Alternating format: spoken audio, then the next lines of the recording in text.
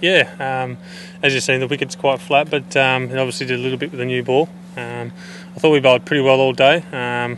It was quite hard work out there, but we stuck to it, and yeah, we can see the results. Yeah, I think mixed feelings. Obviously started well, as you said, and then they got away, built a few partnerships through the middle. So on that wicket, I think if we can, take a few early ones tomorrow with the second new ball and get the ball rolling again, we should be fine. Yeah, it was a little bit. Yeah, I think there will be a bit of reverse swing in the test as well. So similar conditions. Got to try and get used to it as a bowler and when we're facing it as well. So a few things we can work on there.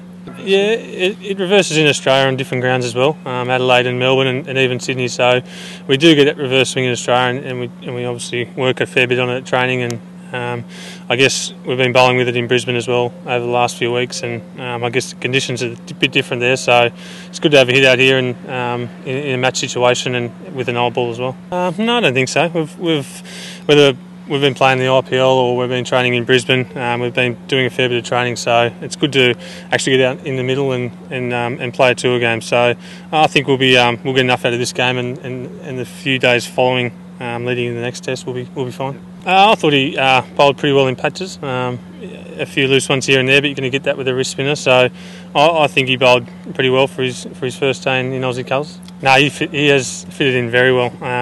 We obviously know he's a bit different to us with his culture and all that sort of stuff, but yeah, he's one of the guys, and he's good fun.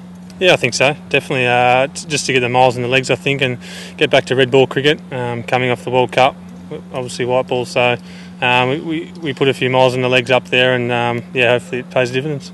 Yeah, I think so. You're always going to be nervous in your first tour game for Australia, and especially with the current test spinner at the other end. So I think he dealt with it pretty well, and as you saw, he bowled well in patches, and he'll get better from there on.